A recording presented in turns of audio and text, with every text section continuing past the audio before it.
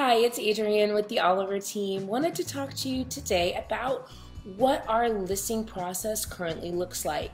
So as a team, we look at our listing process and we target it to the market, right? So the market right now is very seller friendly, if you will, in case you haven't heard.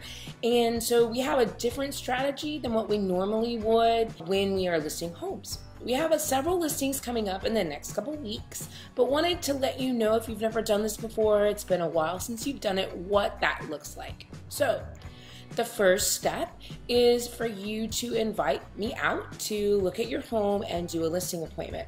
During that listing appointment, we look at things together. So again, listing is a team sport, right? I'm not going to tell you what your home is worth. Your home, depending on the area and the condition and a bunch of other factors, may or may not have solid comps. There are a lot of homes out there that are older, especially, that have unique features, right? We try to give you as much credit as we can, but we can't give you credit for everything.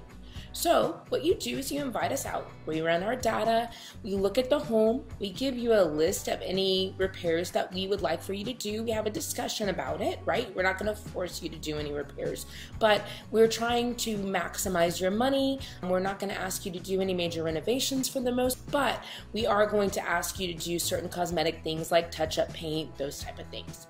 So we go through that, then we look at what I have to offer, what my services look like, then we decide on price. So I run the data and statistics, and we decide as a group how to price your home and the pricing strategy. In the current market, I'm pricing homes to sell them.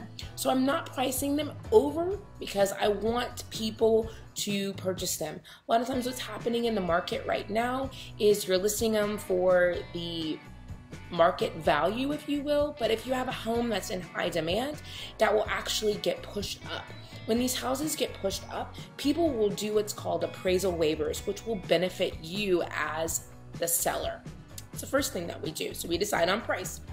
You do all of the items that you want. I take photos on Wednesday, usually Wednesday afternoon.